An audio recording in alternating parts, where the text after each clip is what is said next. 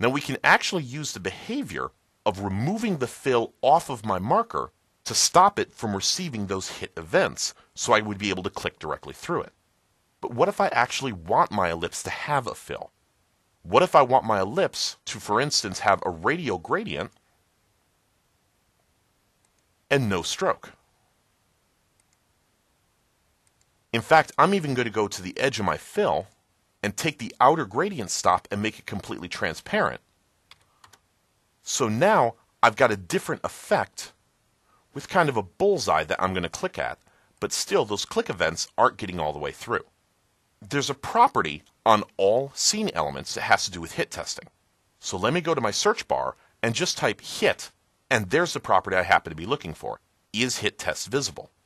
This is just another example how even if you don't know the particular property, just use the search engine to find it. Is hit test visible indicates that the mouse cursor will or will not receive click events. So if I switch the is hit test visible to false by unchecking the property, I can press F5, and now the button lights up and my click event goes through my marker into the button.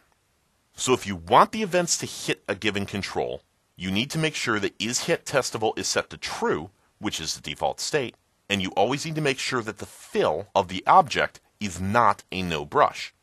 If you don't want the events to hit, you can either set is hit testable to false, or you can remove the fill from the given objects and let your click go all the way through. Now if you noticed, when I moved my mouse cursor, as soon as I left the canvas, my marker was left behind. Watch now that my marker is actually restricted to the edge of the canvas.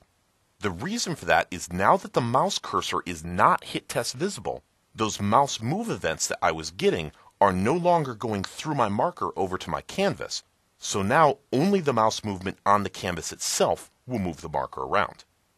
This is another way how you can control all of those mouse events. In reality, all of the mouse events, mouse click, mouse press, everything is controlled by that is hit test visible. So remember that that's another area that you can check if you seem to be having some unexpected behavior.